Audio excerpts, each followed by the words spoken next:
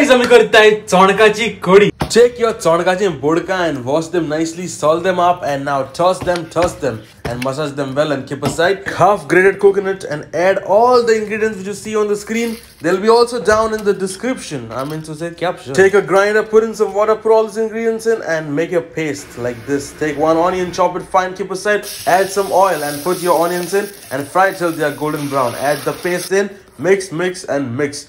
Fry it nicely and then you add your 1 cup water and until you like the consistency. Add 2 green chilies slit and then let it boil like this. And magir, once that is done, you gotta add 4 kokum petals and mix it in properly. Add the chonakache and boduk and heat it. Add some salt to taste and it's ready. आणि तुझी चोणकाची कडी ready. और video बेगीन share कर आणि मला follow कर. चल.